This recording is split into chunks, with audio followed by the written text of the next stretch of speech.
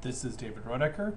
I'm here to tell you about Google Pigeon Update, which is the most recent major effect we've seen to the search engine result pages, and what it means for us. So one of the biggest implications is that local search is now something that you need to get implicitly local search results from. In the past, we've seen that you've been able to provide explicitly local search queries like DUI Attorney Los Angeles. DUI Attorney Los Angeles here, though, is not providing any Maps Pack results.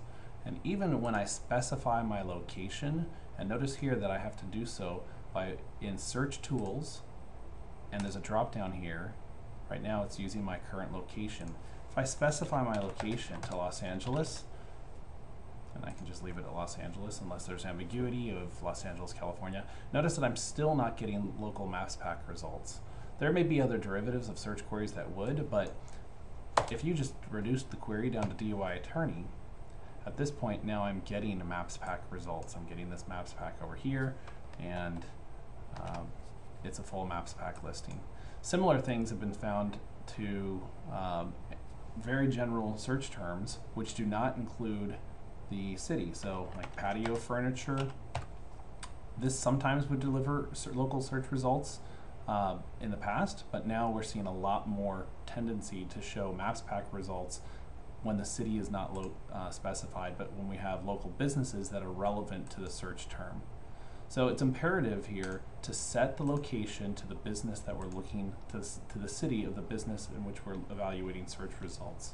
It's still possible to do things in which I can use my current location and look at those search results in Los Angeles.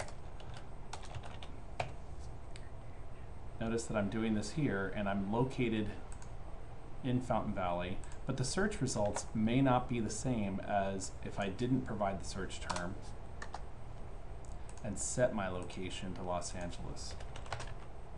So just to be extra safe, always set your location to the city that we're looking for, and go with the ambiguous query of not specifying the city name, because that's what Google is going to tend to prefer.